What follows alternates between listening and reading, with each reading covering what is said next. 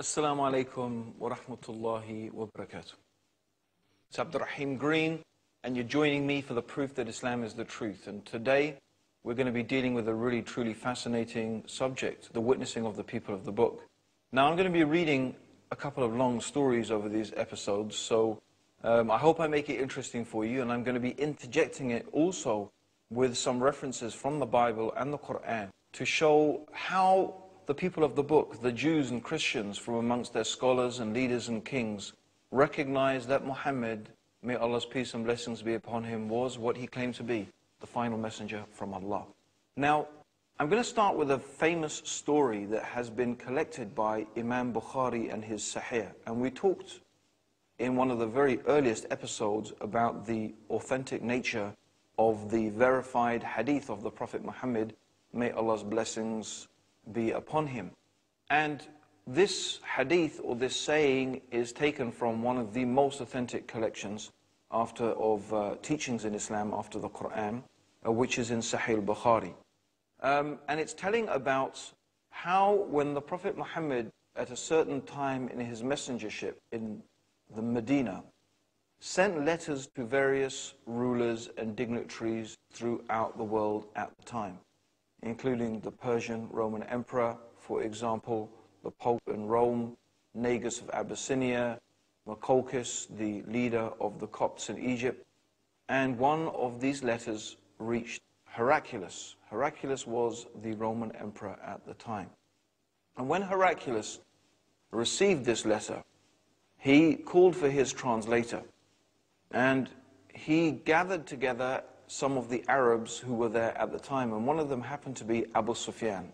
Abu Sufyan was a cousin of the Prophet, and he was the leader of Mecca, and the leader, in a sense, in fact, of the opposition to the Prophet Muhammad and the teachings of the Prophet Muhammad in Arabia. He was therefore the leader of the pagans at the time, and he happened to be in Jerusalem when Heraclius received this letter. So I'm going to read to you that story. He called for his translator who, translating Heraclius's question, said to them, "Who amongst you is closely related to that man who claims to be a prophet?" And Abu Sufyan replied, "I am the nearest relative to him." And Heraclius said, "Bring him close to me and make his companions stand behind him." Heraclius told his translator to tell Abu Sufyan's companions that he wanted to put some questions to me regarding that man, and that if I told a lie, they should contradict me. By the way, it's Abu Sufyan who is actually telling this story, because at a later stage, Abu Sufyan himself, of course, became Muslim. So he's telling this story, in fact, to Abdullah ibn Abbas, who was an early companion of the Prophet Muhammad, may Allah's peace and blessings be upon him. And he's telling him this story, and Abdullah ibn Abbas records it. So there we are, we're in the court of Heraclius, and Heraclius is saying, okay, your companions stand behind you, and if he tells a lie, you must tell me that he's lying. Now Abu Sufyan said, "By Allah, had I not been afraid that my companions were going to label me a liar, I would have not have spoken the truth about the Prophet." So the first question Heraclius asked Abu Sufyan was this: "What family status has he amongst you?" And Abu Sufyan replied, "He belongs to a noble family amongst us." Then Heraclius asked, "Has anybody else amongst you ever claimed the same before him?" I replied, "No." "Was any amongst his ancestors a king?" Heraclius asked. Again, Abu Sufyan replied, "No." Heraclius asked, "Do the nobles or the poor follow him?" Abu Sufyan replied, "It is the poor who follow him." And then Heraclius asked, "Are his followers increasing or decreasing?" Abu Sufyan replied, "They are increasing." Then he asked, "Does anybody amongst those who embrace his religion become displeased and renounce the religion afterwards?" Abu Sufyan replied, "No." Heraclius then said, "Have you ever accused him of telling lies before his claim?" Again, Abu Sufyan says no. Heraclius says, "Does he break his truce Abu Sufyan replied, no. We are at truce with him now, and we don't know what he's going to do in it. And Abu Sufyan said, I could not find opportunity to say anything against the Prophet except that time. Then Heraclius asked, have you ever had a war with him? And Abu Sufyan said, yes. What was the outcome of the battles? Well, sometimes we were victorious and sometimes he was victorious. And then Heraclius asked, what does he order you to do? And Abu Sufyan replied, he tells us to worship Allah and Allah alone, and not to worship anything along with him, and to renounce all that our ancestors had said. He orders us to pray, to speak the truth, to be chaste, and to keep good relations with our kith and kin. Heraclius asked the translator to convey the following. I asked you about his family, and your reply was that he belonged to a very noble family.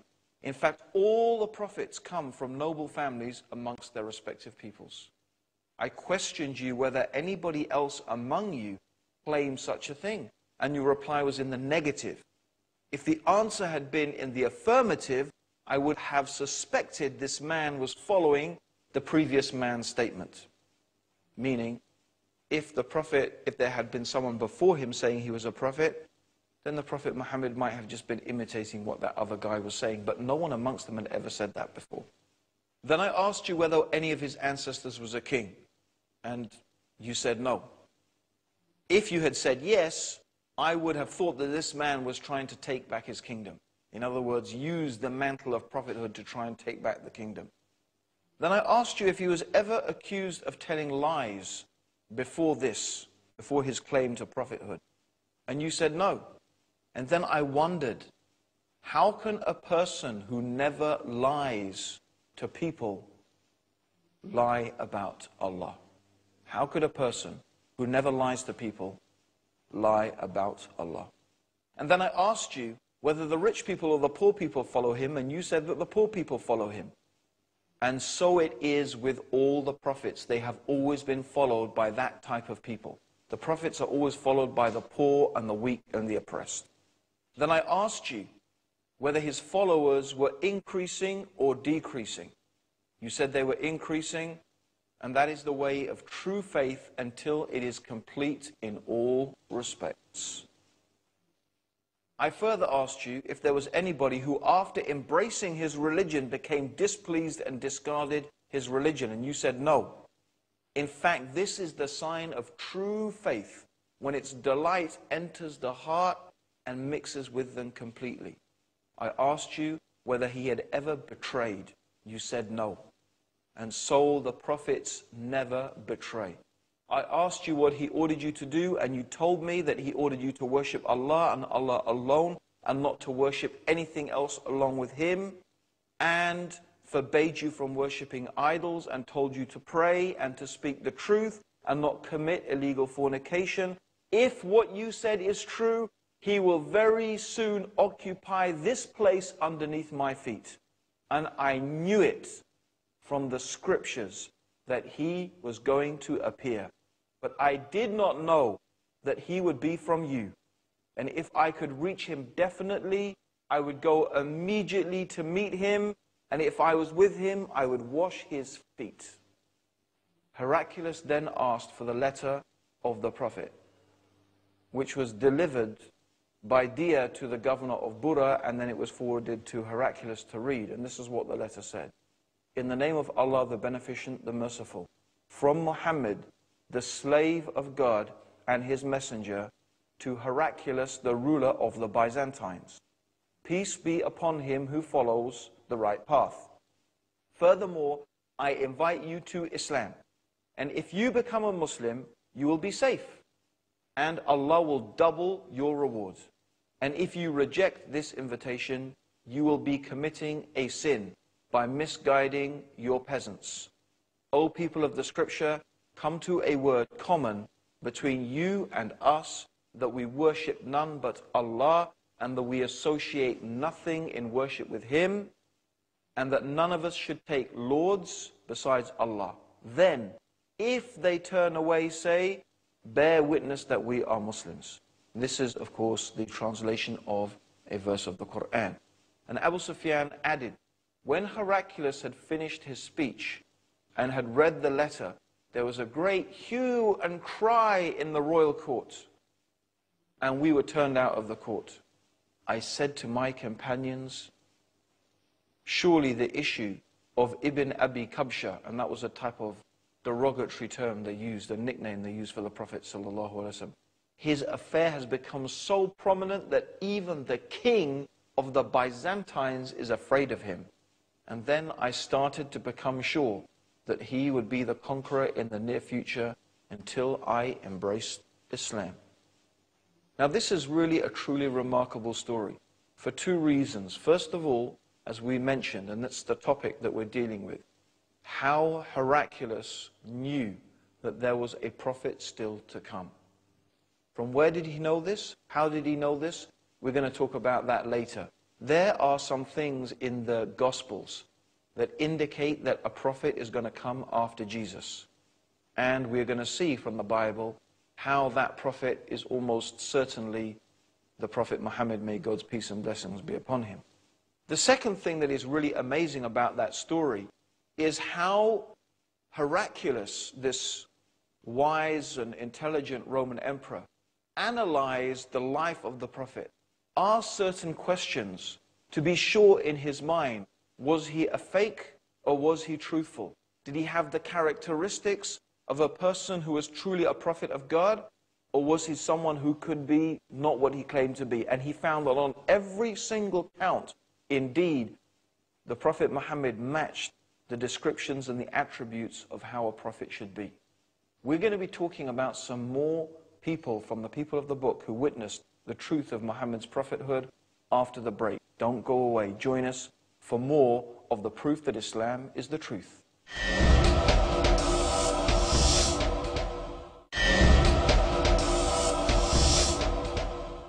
Assalamu alaikum wa rahmatullahi wa barakatuh. May the peace and blessings of Allah be upon all of you, and may He guide all of us closer to the right path. Today we're talking about the witnessing of the people of the book. Some truly remarkable stories from the Jews and the Christians, those people who lived in the time of the Prophet Muhammad, may God's peace and blessings be upon him, who were expecting the arrival of a prophet. And indeed, Heraclius, the Roman emperor himself, or the emperor rather of the Byzantines himself, recognized that he was expecting a prophet. He did not know, however, that this prophet was going to be from the Arabs, but he recognized the description of the prophethood and the attributes and the qualities of prophethood when he questioned Abu Sufyan, who was the cousin of the prophet, and in fact was the leader of the opposition to the Prophet Muhammad, may God's peace and blessings be upon him at the time. But I'd like to move back a little bit earlier, into an earlier time in the life of the prophet, and let's talk about another great ruler at the time, and his name was Negus, and he was in fact the king of Abyssinia. Now it so happened that in the early days in Mecca, the Muslims were suffering a huge amount of oppression. In fact, the pagan Meccans were really persecuting the Muslims terribly. A lot of them, of course, were very poor people, and many of them were even slaves and women, and they were the people in society that nobody really cared if you attacked them or beat them or even killed them. In fact, some of the Muslims had even been killed due to torture and terrible things by the leaders of Mecca. And things became so bad that they decided they had to leave.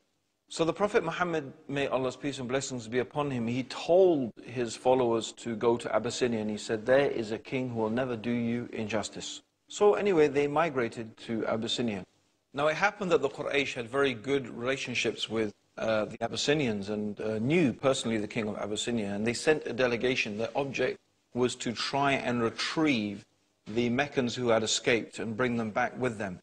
So the Quraysh went to the king, they sent a delegation, and they went to the king and they complained to the king that we have these fugitives, they have escaped their country, they've been insulting the religion of our ancestors, and kept on telling him stories and so on and so forth. So anyway, Negus ordered the emigrants who had come to his country to his court, and he asked them about their religion. And what was this claim?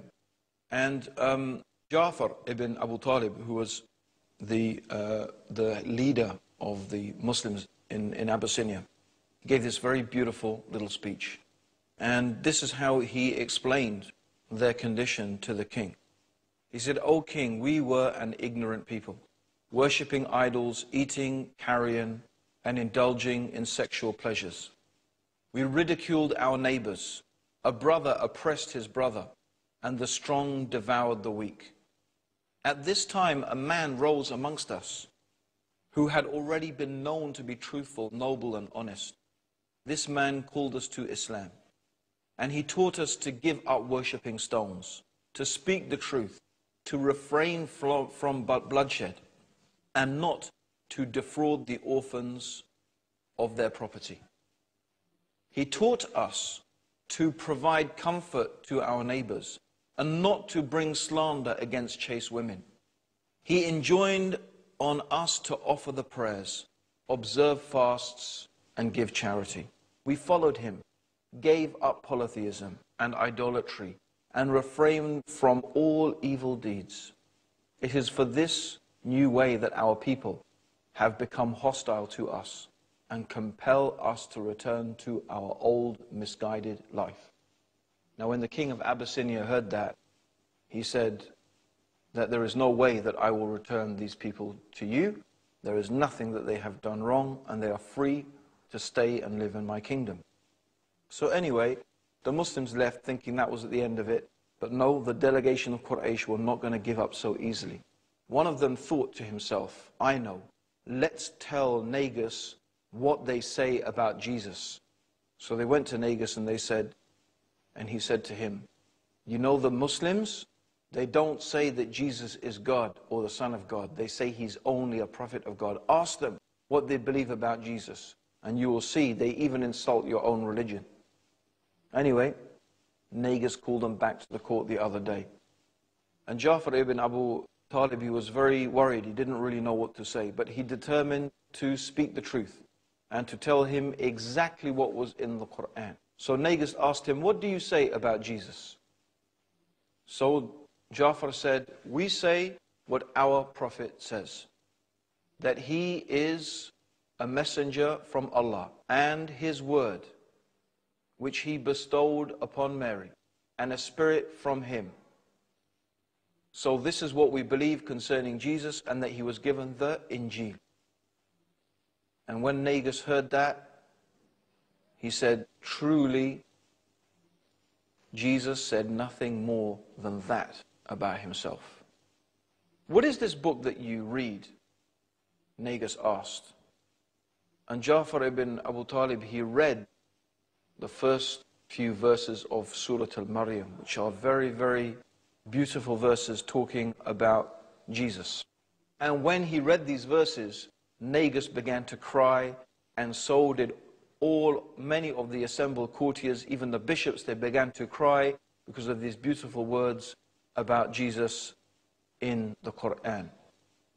And then Negus said, verily, what your prophet has brought and what Jesus said are two things from the same source.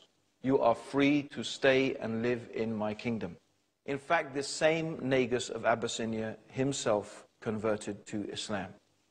He most certainly recognized the truth that Muhammad, may Allah's peace and blessings be upon him, was a prophet of God. There was in Arabia one Christian.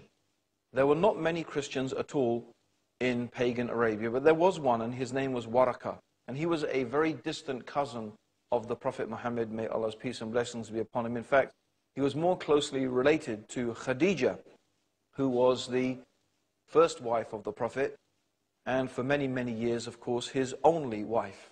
And when the Prophet Muhammad first received the first verses of the Quran, he came down terrified, running. He did not know what this experience was. It was a frightening experience to him, and he came running to his wife. And his wife suggested, Khadija, that they should go and visit Waraka and see what he had to say about this. Now Waraka, when he heard about what the Prophet ﷺ had experienced, he said that this is the Holy Spirit, this is the angel Gabriel, the spirit that comes with the revelation that has been sent to you. And then he went on to say, surely by him in whose hand is Waraqa's soul, if you are the prophet of these people, and there has come to you the greatest angel who came to Moses, you will be called a liar, and they will use you despitefully and cast you out and fight you. So this is what Waraqa said. And he said, by Allah, if Allah gives me life, I will most certainly follow you. In fact, Waraqa died very soon after that. But we also want to talk about the Jewish community. There was a Jewish community, quite a large Jewish community, that lived in Arabia. And some of those people had specifically emigrated because they were expecting in Arabia the coming of the last prophet. In fact, out of the rabbis of Medina, half of them actually became Muslim. And one of the very famous and most learned of the rabbis of Medina was Abdullah ibn Salam. In fact, he said concerning the Prophet Muhammad, may Allah's peace and blessings be upon him, we knew your name and we knew the time and the place of your coming. And he accepted Islam. In fact, when he accepted Islam, he said to the Prophet sallallahu alaihi wasallam, O Messenger of Allah, the Jews are a very tricky people.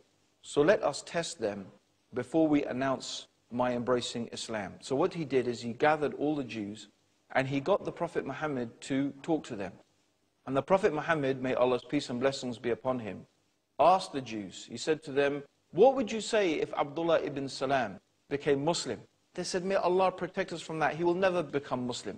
He said, well, what do you think of him? He said, he's the best of us and the most knowledgeable person amongst us, and he is the wisest amongst us. He would never become Muslim. And again, the Prophet said, what would you say if he became Muslim? They said, no, he will never become Muslim. May Allah protect us from that. And when they said that the third time, then Abdullah ibn Salam stepped out from where he was hiding. He said, Ashhadu an la ilaha illallah wa ashhadu anna Muhammadan abduhu wa rasuluh. And when he said that, then the Jews started saying, he is the most ignorant amongst us, and he's the worst amongst us, and he's the least one to know anything amongst us. So they completely changed their tune once he had become Muslim. But Abdullah ibn Salam was one of the very famous Jews and the Jewish rabbis who converted to Islam in the time of the Prophet Muhammad sallallahu alaihi wasallam, because he recognized that Muhammad was the person that had been foretold in his scriptures. We're going to have some more fantastic stories and amazing histories of those people of the book who converted to Islam based on their knowledge of the prophecies of the Prophet Muhammad in the Bible, and we're going to be detailing some of those in our next episode. So don't forget to join us for the proof that Islam is the truth. Assalamu alaikum wa rahmatullahi wa barakatuh.